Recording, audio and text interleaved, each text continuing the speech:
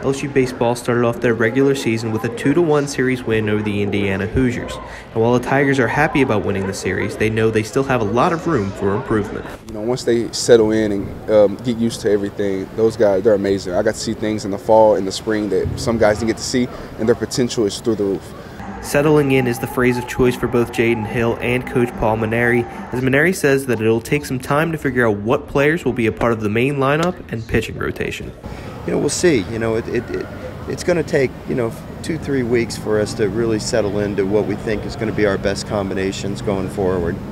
With a lot of young talent on the roster and a number of players returning from injuries, this team is excited to show what they are made of. I feel like just the way we played this whole weekend.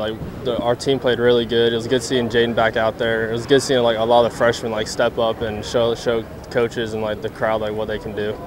The Tigers will get another chance to show everyone what they can do when LSU hosts crosstown rival Southern Jaguars on Tuesday night before traveling to Nickel State in Thibodaux on Wednesday.